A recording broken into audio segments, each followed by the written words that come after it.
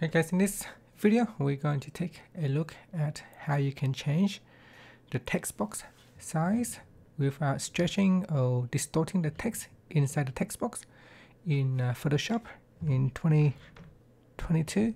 So you can see here, if I try to retext the text box, it will kind of change text inside that as well. Now we don't want that, we just want to simply change the size of the text box. So in order for us to do that, what you want to do is double click on the text, okay, so that it goes into an edit mode, and in here you can drag on the handle to resize the text box without changing the text inside it, and that's it.